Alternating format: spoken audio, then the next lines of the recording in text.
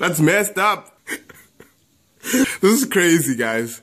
Anaconda was there for you and no other channel played movies at 8 p.m. That movie entertained us like no other movie could. That snake had our back. Now you're turning your back on him. That's so messed up.